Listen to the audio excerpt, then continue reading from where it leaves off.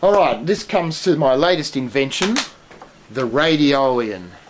Now the way I invented this, I love mucking around with gadgets and so forth, and I basically got a radio and thought, oh how great, you know, when you can muck around and go from station to station. And then I thought, well, how about if I stick 8 radios together in one box and put a button on each one that turns them on and off, and actually tune each one to a different radio station. Then you could more or less do a symphony of the airwaves. So I came up with this. Anyone who's got potential. Here we go.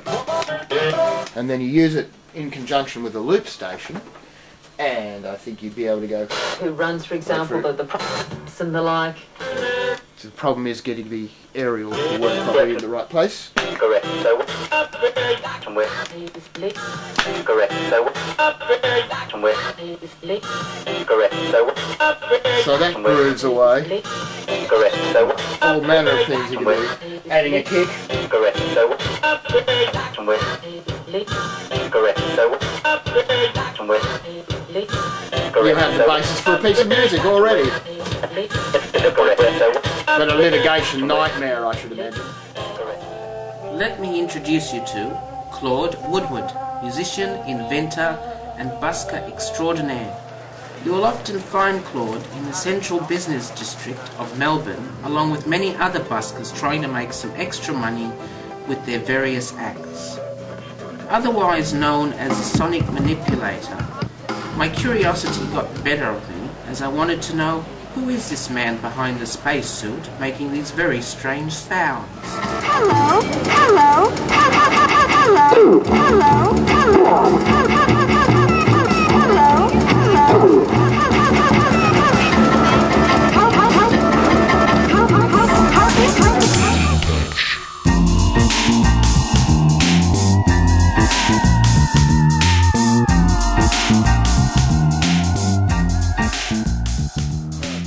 Home sweet home. Oh yes, behold the floor bell. Now what's that code?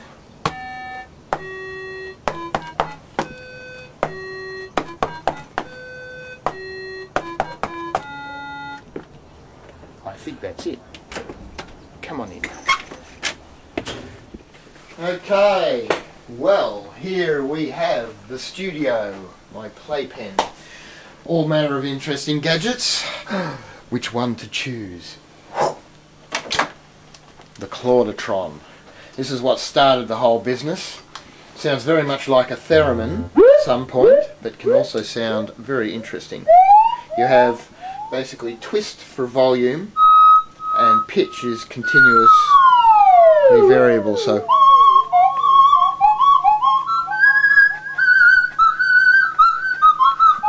you can do all sorts of things like that. Has modulation, octave transpose,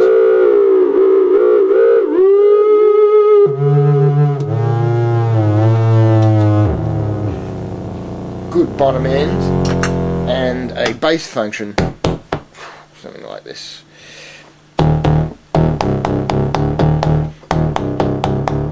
So I can put down drum and bass grooves. Watch this. Here we go.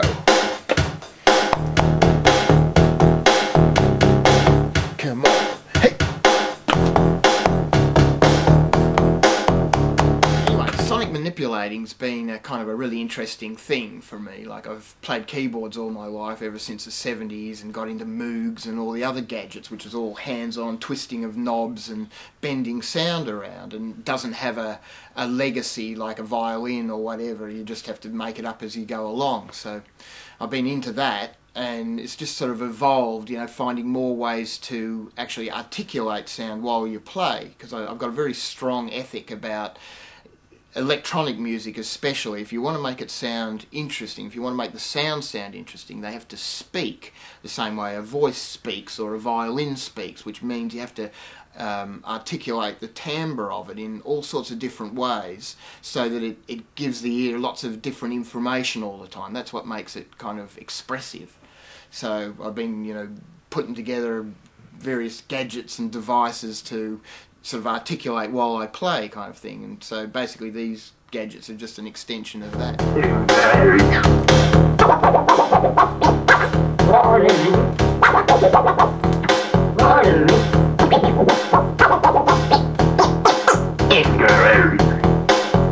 Very cool. Lots of people love this one. This is the one that gets the most reaction of any of my gadgetry. My musical roots are sort of non-existent because basically I was born in America and I came over with my family when I was 4 years old, so I was basically an alien in an alien land. And so I grew up in Perth. Very nice, so Australia's more home to me than anywhere else, but Australia's a bit of a bits of culture as well, so I thought, you know, I've got nothing to hang on to in a kind of an Irish or any of that kind of thing, so I've always been looking for my own sound, and of course sonic manipulation is my thing. So I thought, okay, I'll sort of invent a kind of otherworld music, if you like, and you know, it's worked well because I can integrate all my gadgets and so forth, and when you do something that's like otherworld, you can do what you like because nobody's supposedly ever heard it before. Very cool.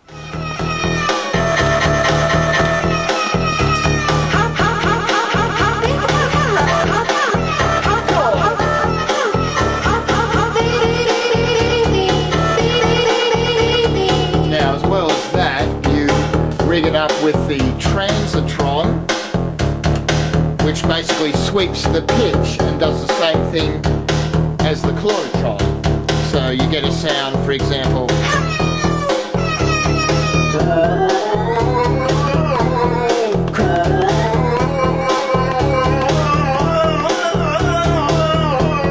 well, why busking? I ask myself that sometimes. It all started, we were in England, myself and my wife, and we thought, oh well, I was doing a kind of a thing with a violin player, sort of a classical jazz hybrid thing. Very cool, but didn't quite pay the bills. So we were going to relocate, and we thought, you know, back to Australia, and we looked around and looking on the website, because we'd lived in Sydney for a long time, we thought we want to change, and lo and behold, Melbourne says, Melbourne welcomes buskers.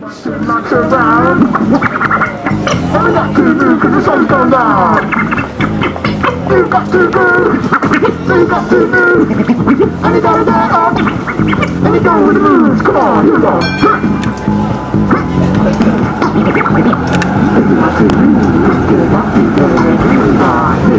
We're going on to space, it's up to place, for the human race.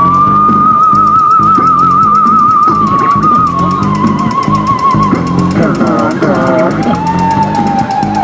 Oh yeah. Let's see if you can do it now. Oh yeah. You got to move. Let's see you rock around. Come on now, here we go, the left to down. Oh yeah.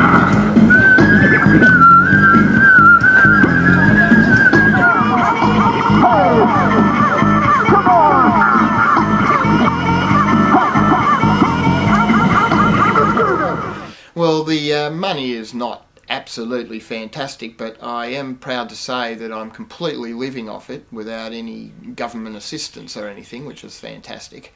And it is, you know, there's really not very much scope for musicians, if they're not well known, to be earning a living off their craft kind of thing. It's a weird sort of space in the music industry at the moment. Of course, DJs and all that are what are probably taking the lion's share of the gigs, so actual instrument players and so forth are relegated to the sidelines.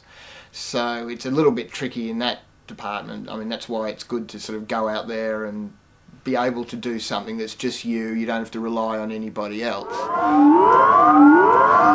So the next time you go into the central business district in Melbourne, be warned, you might very well see a spaceman in your travels. But whatever you do, don't be shy. Throw in some coins, have a chat, ask him round for dinner. Oh, and if you're a budding busker wishing to follow in his footsteps... Best advice I can give you is wear a horse suit.